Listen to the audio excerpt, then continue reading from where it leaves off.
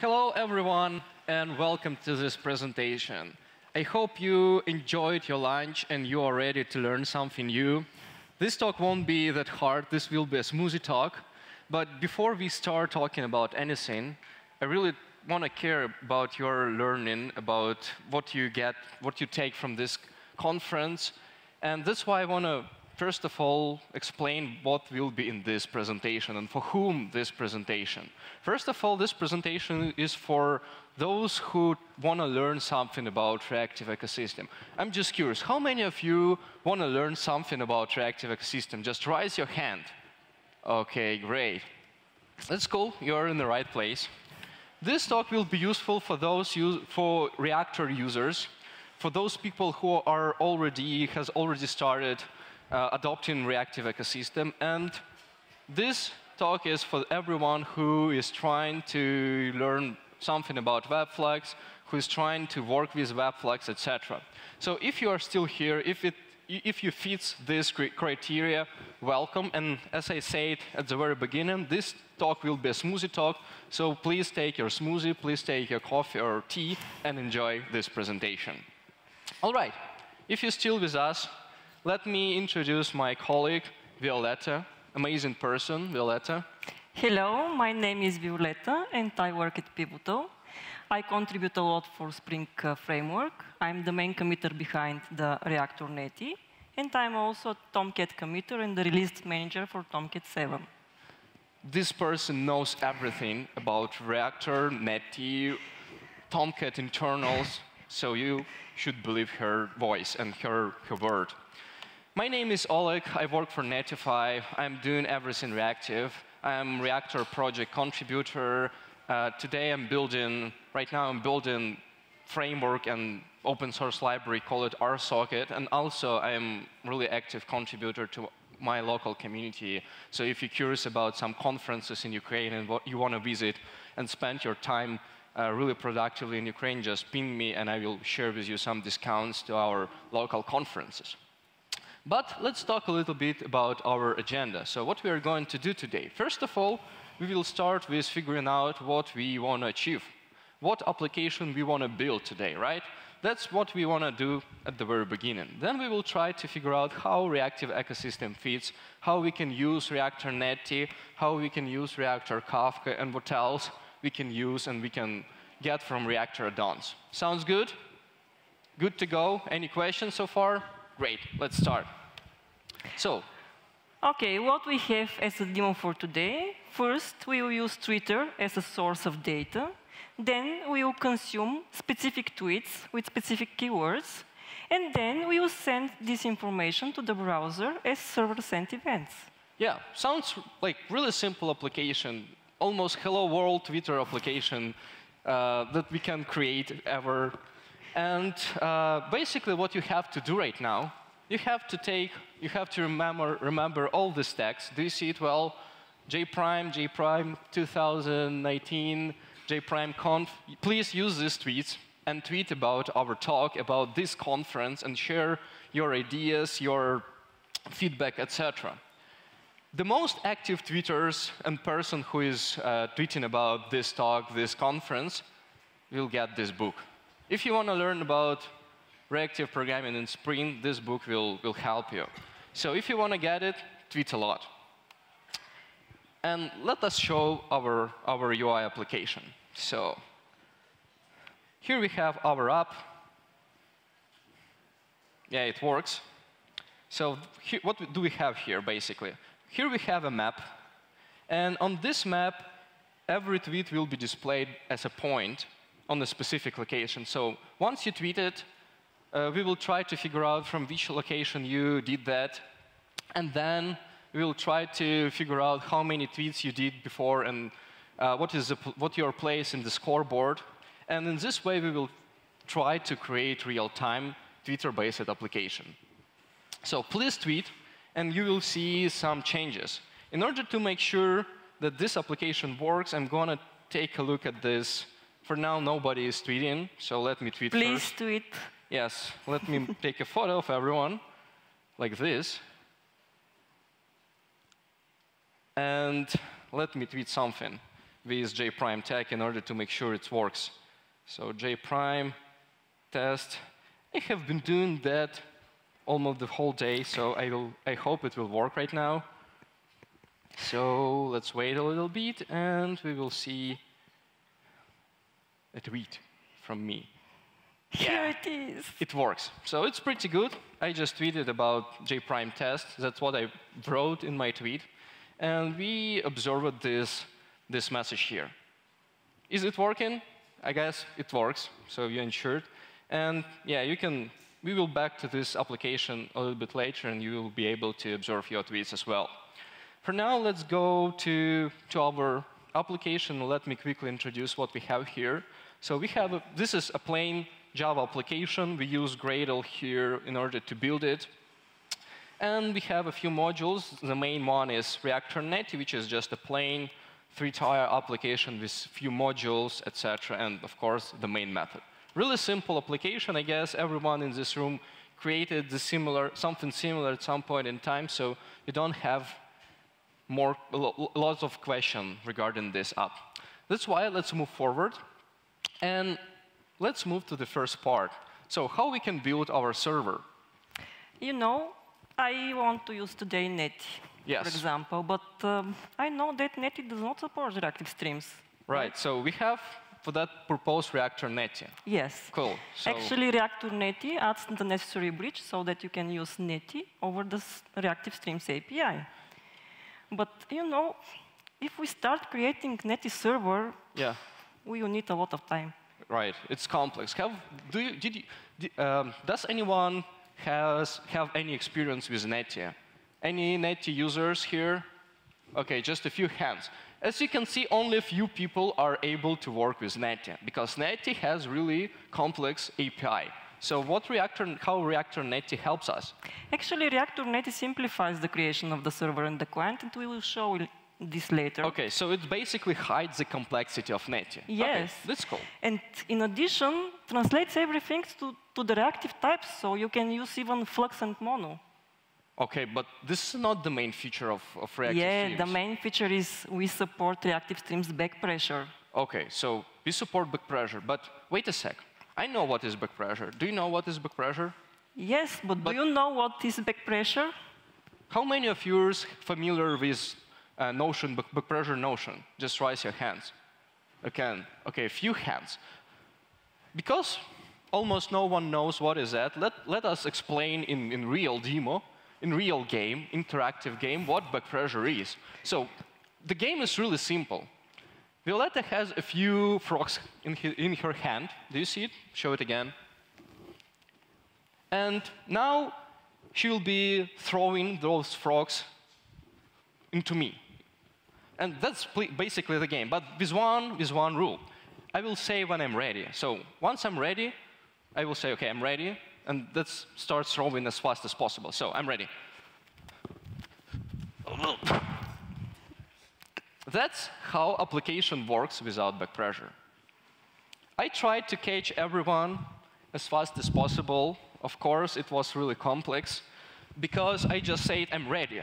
I just said, I'm ready, and Violeta started throwing frogs without any control, just throwing as fast as possible. So let me show you what back pressure is right now. Now, the only difference, once I say I'm ready, I will define how many frogs I'm ready to handle. So I'm ready to handle only one frog. Please throw it. OK, I'll put it in my packet. Throw another two, please. Here we go. And the rest of them. And here we go. That's how back pressure works in reality. Do you see it? Did you understand how it works and what back pressure is? So the main difference is that once I say I'm ready, I'm able to say how many I'm able to consume. And this is how back pressure basically works. All right. Let's go forward. In case you understood what is back pressure, let's try to apply our application. But wait, what about Spring integration? For example, Spring Framework 5 supports Netty, Reactor-Netty, and also the web client there is based on Reactor-Netty. And even Spring Boot Reactive Stack there by default. Now the runtime is Reactor-Netty. OK, so I'm Spring user, so I can use Reactor-Netty today using Spring 5 and WebFlux project. That's amazing. I don't have to configure anything, and it will be just the default runtime for Spring. Yeah, you need just to specify the Reactive Web Starter, and you have Reactor-Netty by default. OK, so for those who really love Spring Framework, you can use Reactor-Netty without any complexity. That's amazing. But for now, for today's demo, we want to just use Reactor stack and nothing else, just plain project Reactor without any Spring dependencies. So let's try to build something using Reactor.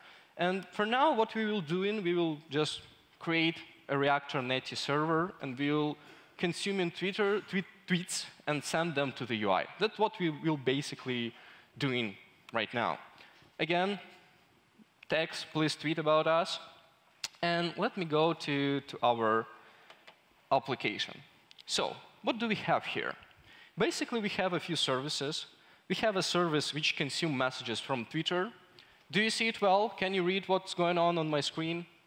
All good? Great. So basically, this is not the most important part. I'm just showing that here we have some Twitter consumer, some service which allows me to integrate Twitter client with my application. I wrap it into reactive way using Project Reactor. I create a flux of messages, which is basically a stream, infinite stream, and that's it. Here I define back pressure strategy, because we are using reactive server, which supports back pressure. So I'm expecting that in case of overflow, I got an error. So it should just work, which is fine.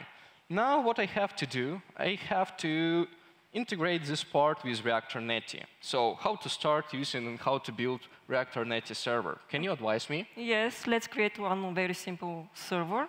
Let's start with HTTP server type. So there is HTTP server in Reactor-Netty package. OK, that's good. So if you invoke just create, OK, plain simple builder, you receive an instance ready for configuring. Oh, I see familiar to methods like host. So I can define local host, and I can say port, and of course 8080, the most popular port around the world. What else? But still we need somehow to handle our incoming requests, right? Yeah, right. We have to define a handler. How we can do that? We have two choices, either to define some generic handler with handle. OK, I see. We have a handle which gives me a handle server request. But this is complex. I have to figure out what is the path, and then I have to define all the routines manually. Do we have something better? Yes, let's try to use routes. Oh, yeah, I see. We have a plain route method. So let's create a consumer. Yeah, it gives me routes. Oh. I have lots of useful methods here. I can define my get. I can define file, response, post, put, whatever. This is really useful. I like it. Since we have a streaming application, we have to create maybe a stream of messages from server to client to our browser. So what is the option to create such a stream? What do you think about WebSocket, for example? Yeah, that's a verified solution by time. So let's just try to create WebSocket API. WebSocket here, and now what I have to create? The function, yeah. Oh, and here I got a WebSocket inbound, WebSocket outbound. So what is that? Yes, using the inbound, you are able to receive what's coming, and using the outbound, you can send to the client something. OK, so here we have receive inbound, which is basically flux. Oh, I can see that I can convert this flux to flux of bytes, buffers, input stream. So I have plenty of useful method here to convert incoming stream of from WebSocket to a stream of bytes or whatever. That's useful, but we don't expect anything from the client. So we have to just write to outbound, and let's see what outbound has here. Outbound provides us with method send. Oh, this is pretty. Let's send only the flux stream that we have. Yeah, we have the tweet flux, which is flux of tweets, but it doesn't compile. Wait. What's wrong with that? So let's verify the API. And the API says that we have to send publisher which extend byte buff. Do you know who knows what is byte buff? Yeah, this is 1, 2, 3 persons. So for those who don't know what is byte buff, this is a representation of bytes byte array in Netty, in native Netty. So this is really efficient way to send your bytes, your binary messages to the network from Netty. And we have somehow to convert our... Let's convert it, yes. Yeah, for demo purpose, we have a simplified sample. We have a utility class which allows us to convert whatever we want, like this, to byte buff representations. This is not efficient byte, but it doesn't matter for now. So let's just use it. Serializing utils. And let's convert everything to byte buff. And here we go. Do we need anything else apart of returning our stream back to as a result? Yes, you know, this might be an infinite stream, actually. Yes, and right. If we use the default in Reactor-Netty, actually, we will not flush anything, and we wait the stream to finish. OK, so wait a second. But it is an infinite stream, and we wait to finish. OK, so wait a second. In order to flush everything that we have in stream, we have to method complete. That's how Reactor-Netty works by default. So once we streamed everything, every messages, we wrote them to some buffer, and then we received incomplete, and then we tried to write anything to the network. But we have here an infinite stream of tweets, which is infinite. So do we have any other options where it allows us to flush every message as it comes? Yes, you can instruct Reactor-Netty to flush after every element. OK, so they have some, oh, I see. They have options, and I can use some, oh, I can use send options, and I can send, oh, easy, flush on each. And now I guess it will be flushing every message to the network. Yes. Cool. Looks good. I like it. Really simple, but we have to define much more. So let me quickly define everything else like this. So in order to define your routing, you have to just do like something like this, really easy. Just a few types, and I'll enter, right, Anton? And can we see how it's easy to serve just server-sent events here? Yeah, so basically you can use this builder API. You can follow the same functional approach and define everything you want. So for example, we want to use server-sent event. How many of you knows what is server-sent event? So this is basically almost similar like WebSocket, but only half duplex connection. So once you send a request, you can only observe a stream of events. So this is pretty useful when you want to just send messages from the server and ignore everything from the client. So we will use it for our demo. And here we have the same WebSocket API hidden inside utility classes because we don't want to create too many lines of code. And here's a few ways to handle resources in Reactor-Netty, which is also not complex. All right. So what do we need to start this machinery? Invoke just bind and block it. This will just start the HTTP server. OK, so we just called blind in order to start everything because we're ready, and now we have to block. OK, that makes sense. So once we blocked, we got this guy, this disposable server. OK, let's just try to run this and figure out whether it works or not. And what happened? Do you know what happened? I don't know. Yes, it's finished with second code 0. That's obvious. But why? We just started the server. OK, it just started the server and exited the main method. Oh, right. We have to keep the main thread working. Exactly. We have to keep it until we terminate our server. Yes. So yeah, OK. We have to use another approach. Here we have some asynchronous API. So let me just quickly cheat here and do something like that. So here we accepted disposable server. Disposable server has method method on dispose, which return another mono, which I guess will be handled, will be completed only on server termination. Yes, sure. Yeah, along with that, the disposable server has access to host and port, so we can display everything on the log. And of course, we have to measure the startup time because it's important, right? We always measure the startup time, right? Yeah, this is really important today. So let's just run it and figure out how fast is that. Hooray. Do you see it? less than a second, just 200 milliseconds or 300 milliseconds.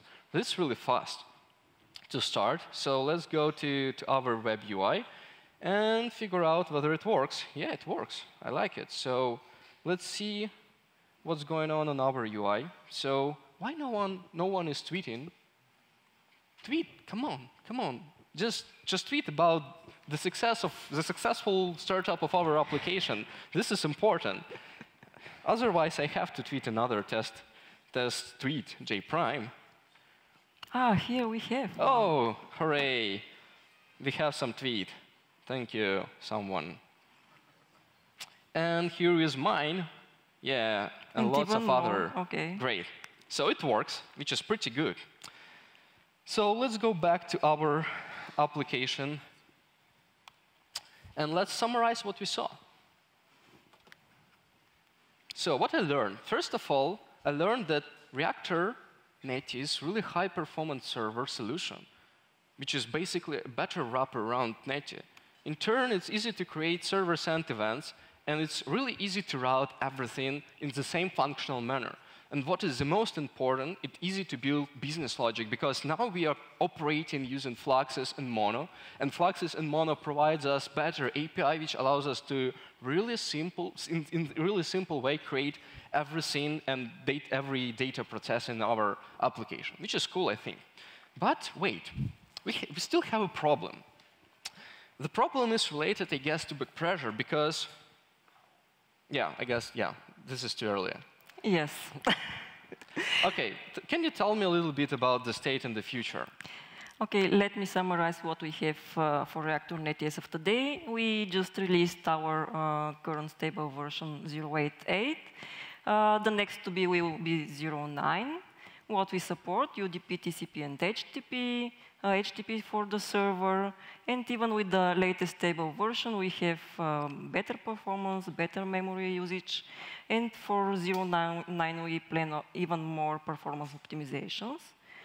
Also for 0.9 we plan HTTP2 for the client, and one of the most important things is actually out-of-the-box metrics. That sounds good. So first of all, we will have, once we have an HTTP client, the client which supports HTTP2, we will be able to create only one connection and send everything in one connection, which is really efficient for source usage. And of course, this is really important to have metrics, because today we are building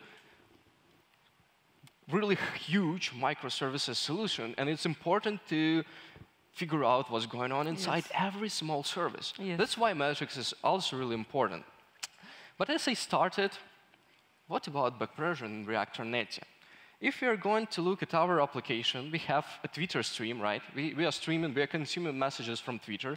And this is a streaming Twitter API with just push messages. They don't have any way to say how many messages we want to consume from Twitter. And we have this reactive solution like Reactor-Netty, which supports back pressure. And I guess something went wrong. But can you explain maybe how back pressure works? Maybe we can control this Twitter stream without any problem. Let me explain. OK. So you have here Reactor maintainer, Reactor-Netty maintainer explaining how back pressure works. Yeah, we have here the TCP as a transport. Then Wait a sec. How many of you can understand what's going on here? OK, just a few hands. OK, let me explain it a little bit simpler. Back pressure works something like, it somehow works. Let's believe her. It works. And the main problem that can happen in our application, as I said, that our Twitter app can overflow our Reactor-Netty server, and everything can bend down. That's what could happen.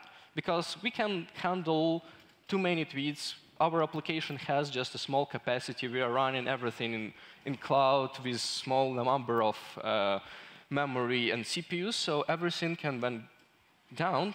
And let me show what could go wrong. Let me add a few plain parts into my code like this. So let me delay every message, every tweet to some few seconds or maybe hours. So let me duration of days. Let me delay every tweet on a day. Why not? I can do that. let's put a capacity in order to reproduce the problem. So what do I have here? Seems correct. What's wrong with that? Yeah, I have to return initial tweet. And yeah, this will be fine. So for here, let me tune a little bit my app in order to make it more sensitive. Not here. Maybe where? Yeah. Here we go. Yeah, here I have to put one concurrency. And now let me run everything. So now you have to crash my app. Now you have to tweet a lot right now. So it started. Let me reload my app. Now you have to tweet really a lot. Like, you have just tweet in order to crash this app.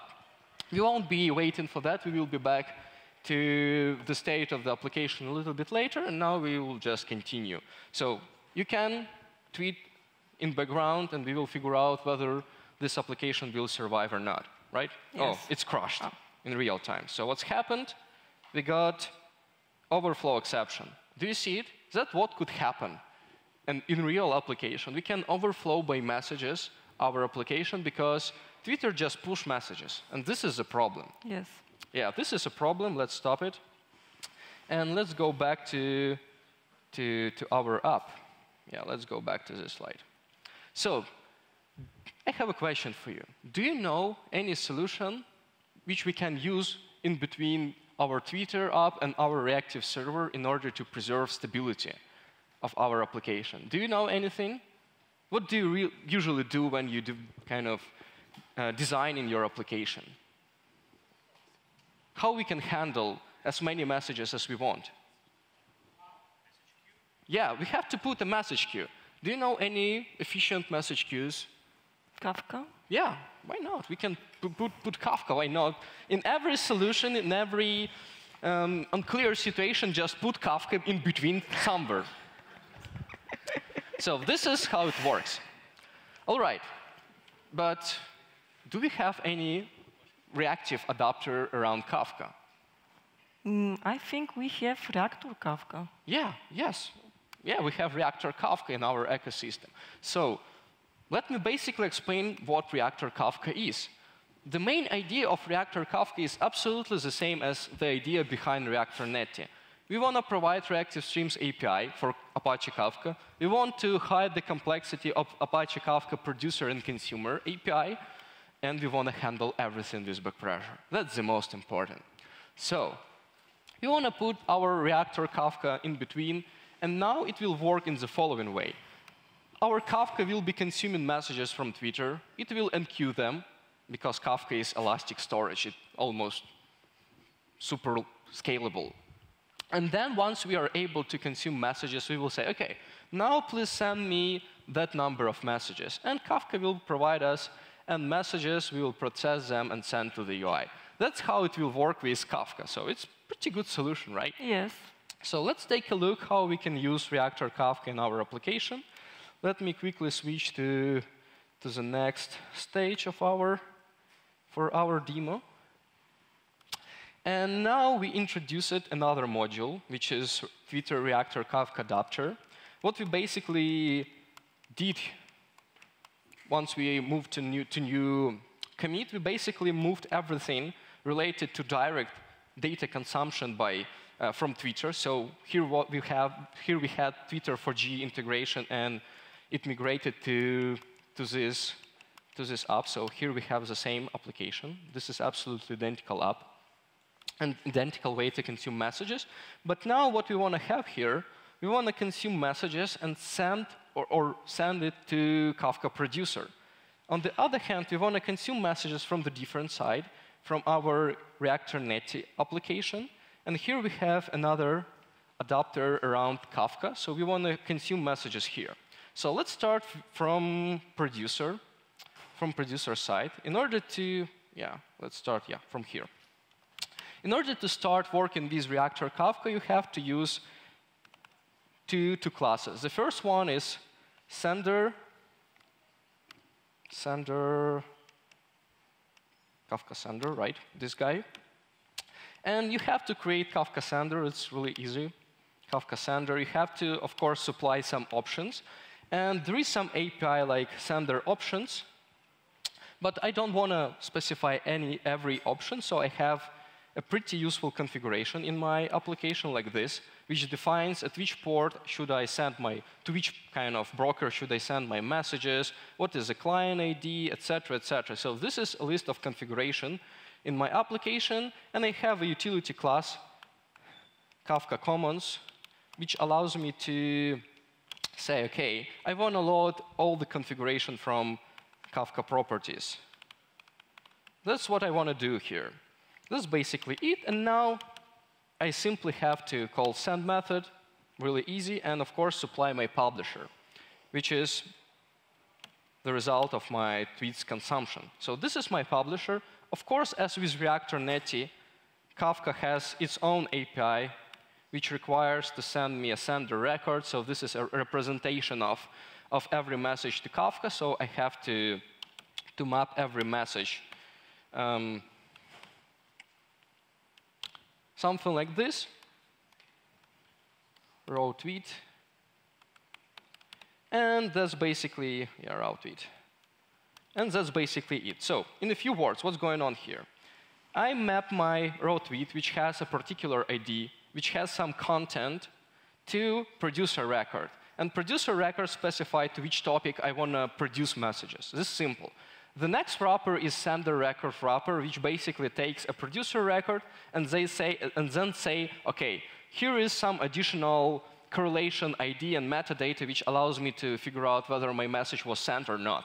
This is also really useful information, but we won't go too deep inside this stuff, and we will just say, OK, we want to send messages and block, of course, our main thread in order to keep everything working until the end of Kafka stream.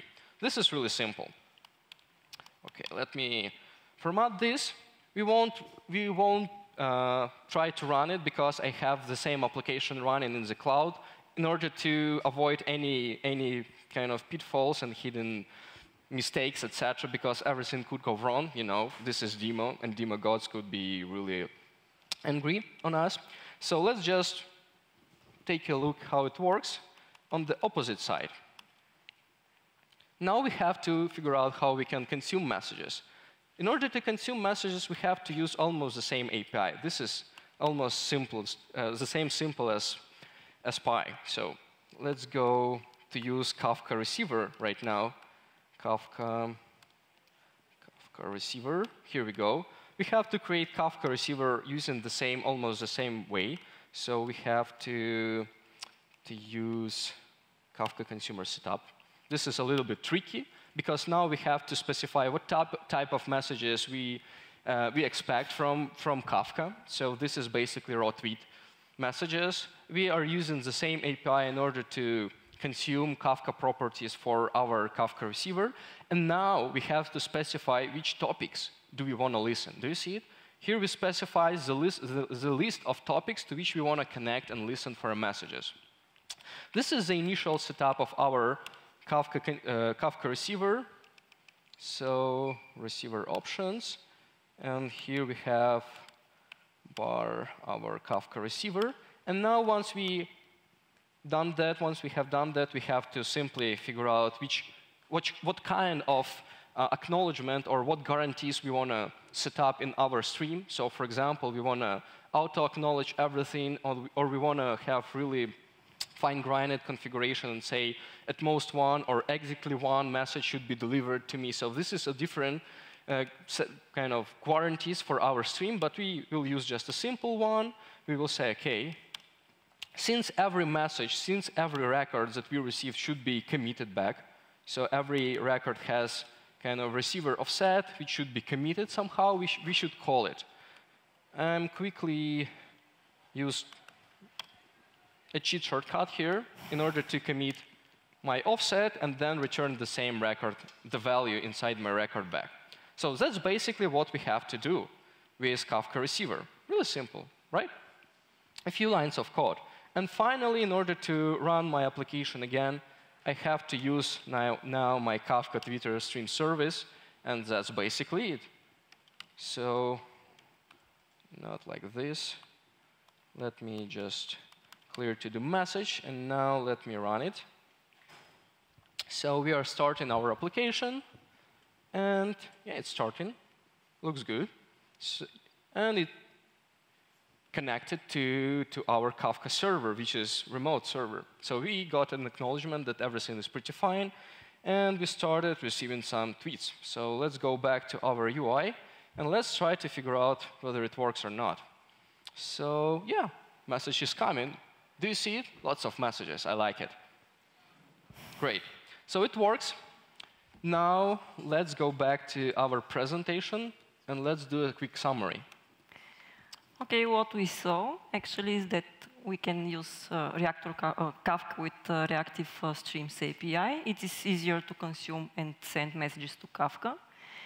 There is back pressure support, and we have a resilient application. Yeah, basically you can check back pressure because we haven't directly exposed that back pressure works, but you can check out the code. We will show the link to the source code, and you will be able to try it at home and ensure that back pressure works properly. But now the next question is that along with Kafka, along with Reactor-Netty, which must be non-blocking and reactive implementation, right, of wrapper around existing solution, we have a few more components, right?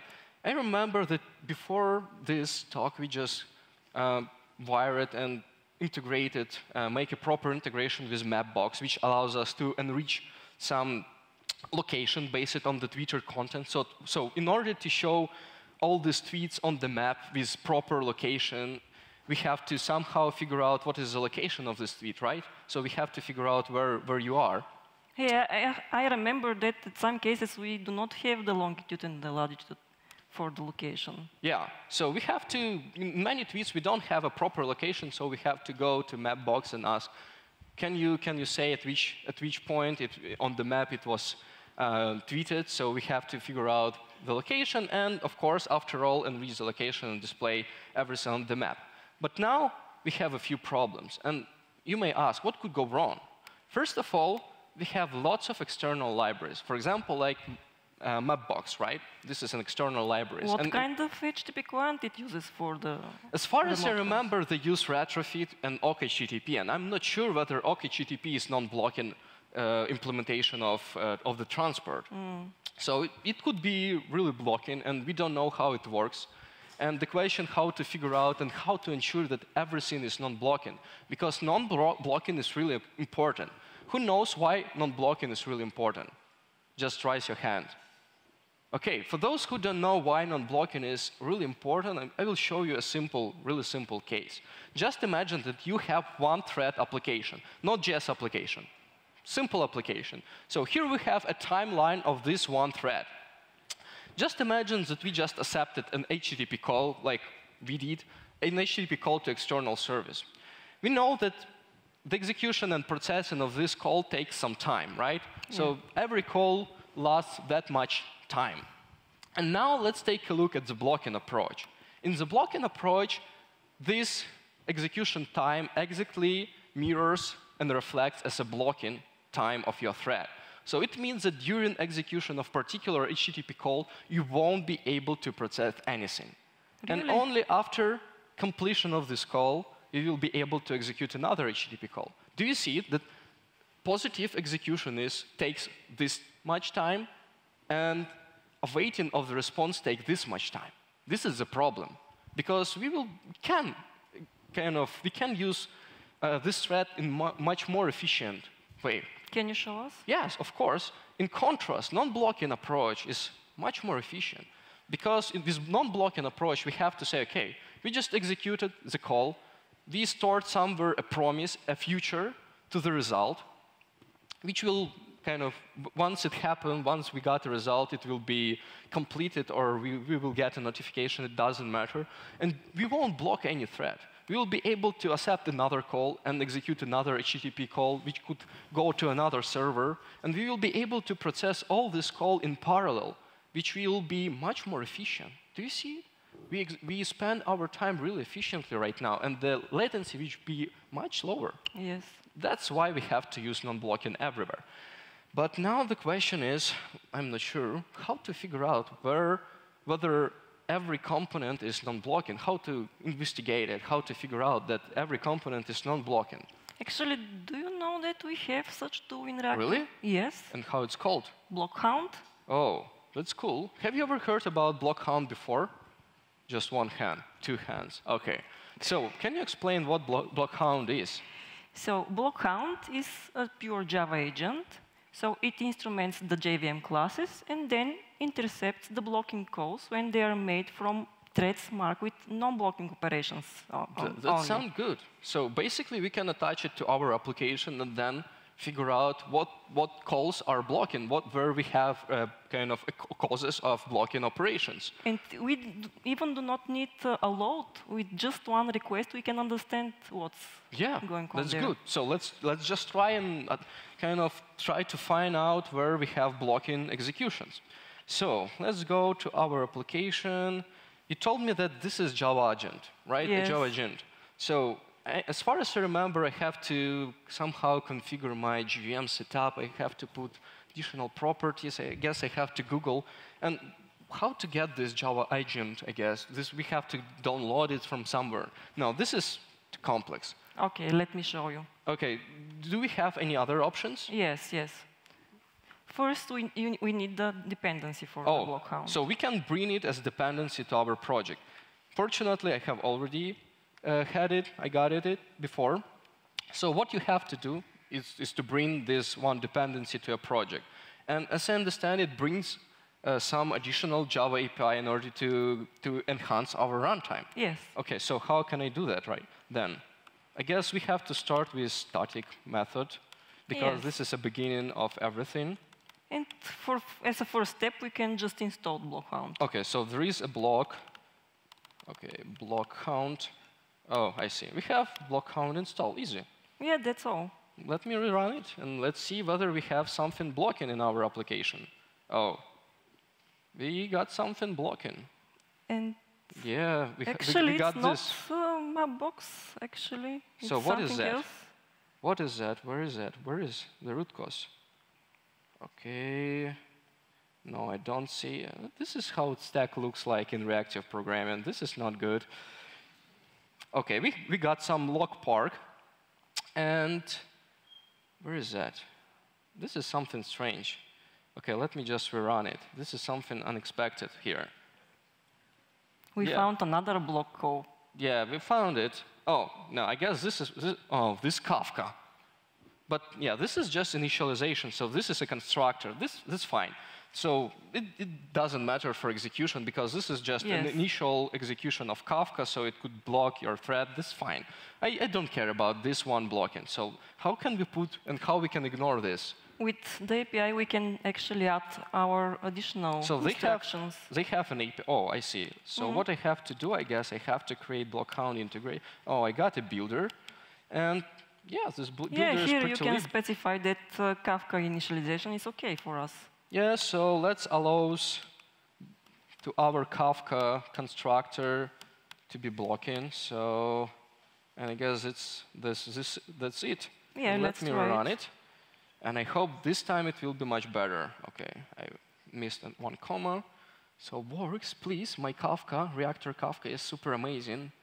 Yes, it works. No. Again, this is a close call. But before the close call, we got another blocking. Oh, no. Too many blockings. So what is the root cause? The close. OK, we have to ignore close worker call. Oh, this is Kafka consumer poll. I didn't know that poll is blocking. Actually, how many of your did know that poll method is blocking? Sometimes it's blocking. Yeah, it depends, but it's not good, really.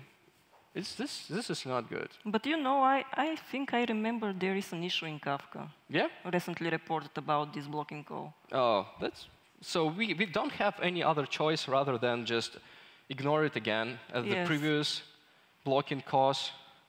So let's just put another allow blocking, and let's continue our life. Because for now, it's the most interesting whether my box is blocking or not. And we are still not there. Yeah, we are still not there. This is just an execution of Kafka. And we didn't get didn't get any messages so far. So let's just restart this guy and see whether it works or not. This is another pretty cool. Here. Yeah, thank you. So let me restart it. And now, yeah, it seems, again, wait, Kafka, consumer, close. OK, let me just ignore everything from Kafka. Let me ignore the whole Kafka. That's not but actually, you can see that it is very easy to find the blocking cause for your third-party libraries. Right. So what you can do at the real application, you can run your tests, and then you can, again, it shouldn't work like that. Again, another block. Too many blocks in our application. Actually, it is OK HTTP. Oh, here we go. We found out that OK HTTP client is blocking. So here we go. And this is actually something strange, because before the demo, we didn't have a chance to find that this is blocking. But now at the demo, exactly right now, it's blocking, which is good. So we figured out that OK HTTP is blocking. So for this demo purpose, we will just avoid block count, because we don't want to fix any issues. But what you can do, for example, you can do Reactor-Netty or Reactor-Netty HTTP client in order to replace OK HTTP in your HTTP calls, for your HTTP calls, right? Yeah, and actually, it's very easy to do that. So we will just skip this part, and we will go back to our summary, to our presentation, and we will make a quick summary. So what we just learned, first of all, non-blocking is really efficient, really important, because we want to, non-blocking is about efficient resource usage, and if you want to build really efficient application, you must use everything in non-blocking way. Finally, you can really easy figure out what parts of your application are blocking, using, for example, block count. And this is yes, cool. You can integrate in your test or validation phase for the application and be sure that there is no blocking code, even in the third-party libraries. Yes. Cool. Finally, what we can do else? Do we have any other options in order to improve our application? Because if we are going to look at our schema right now, we have Mapbox, we consume messages from Kafka, and on every tweet, we are going to Mapbox, make a call, and then send a proper tweet with location, right? So on every tweet, we will be going to Mapbox. We will spend our money, because Mapbox is a proprietary solution, and I have a paid account, like a normal account, which will consume money from my credit card. And I don't want to spend that all of my money on Mapbox. So do you know whether we can somehow cache the results? Because I'm pretty sure many calls are done from the same location, so we can reuse the same location and the same coordinates in order to display our tweets on the map. What about the cache functionality in Reactor Extras? Yeah, I heard that there is Reactor Extra project, and Reactor Extra project basically brings a few addition and superset of operators on top of Reactor Core. So first of all, it brings tuple utils. This is just simple utility class. When you have to, for example, zip your stream, you get a tuple, which is representation of left and right stream. So you have to get T1 and T2. And this is somewhat a bad style of code or something like that. It makes it unreadable. So what you can do with tuple utils, you can say, OK, please decompose my tuple into separate parameters and execute my function as I have two parameters. And that's how you can do that with tuple utils. Then you have WebFlux. For example, if you want to do some mathematical or math operation like sum, etc., you can use WebFlux and calculate average, sum, or whatever you want. And finally, we have Swing integration. This is really important. Everyone today using Swing. And finally, we have cache utility. The cache utility is the most important part here. So in order to start using cache utility, for example, we want to use cache mono. You have to specify, first of all, a map from which we want to consume some cached results, and in which map we want to store this result, and the key. So this is basic the essential of cache mono, for example. And once we missed the key in the map, the cache mono will automatically does an external call and invoke an external service, and after all, enrich our map by some data. So how it works, basically. We will make the same tweet consumption from Kafka. Then we will check whether we have the key inside cache. In case we don't have anything, we will store the result in cache. And after all, we will put it onto the map. In case we got another tweet with the same location, for example, we will go to the cache, and then we will consume the location from the cache. Easy. Let me quickly show how it works. A few final steps we have done in order to let me switch to the final point. No, not to this one. Yeah. But let me quickly go to my mapbox location service. Here I have cache mono. I have method lookup, as I have shown. So I'm quickly use a shortcut here again. Caching. Here I created a cache mono. Of course, I have to use a particular tweet in order to figure out whether by which location should I look up the tweet. And in case we found something, we will take it from map. Otherwise, we would have to execute the normal call. And that's basically it. Not like this, but yeah, like this. So that's all. That's all steps you have to do in order to start using cache mono. In the same way, you can use cache flux. There is cache flux, which provides you a caching on infinite stream. But this is a little bit different story, and we are good with cache mono. So let's just rerun our app and make sure it's working as before. OK, it's working. So let's reload the content. It works. And yeah, we will observe new tweets at some point in time. So let's go back to our slides. To summarize, Reactive ecosystem is really huge. And this is just a small part of Project Reactor. Because a part of Reactor Cache, Reactor Extra, Dons, and other projects that we mentioned before, there is lots of others. There is RSocket project, which is end-to-end reactive streams on top of particular transport. This is application reactive streams protocol. There is integration with RabbitMQ. There is integration with Redis.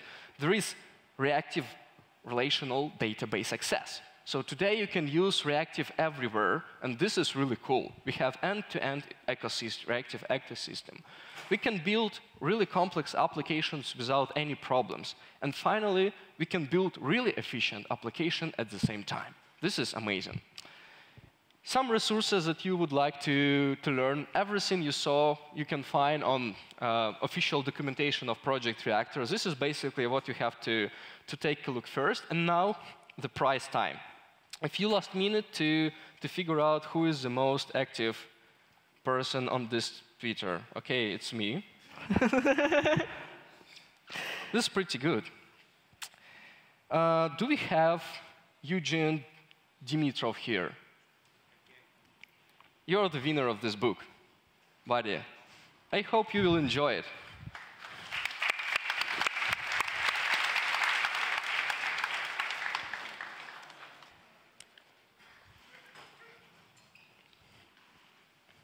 Enjoy it. And we have a few small prizes to the rest of the audience who tweeted. So, Harry Alexeyev, are you there? OK. Nikolai Gichev. OK. Does anyone see his name on this screen? Mark, where are you? I don't see him. I can't see. I can't find Mark. So just raise your hand. Who else?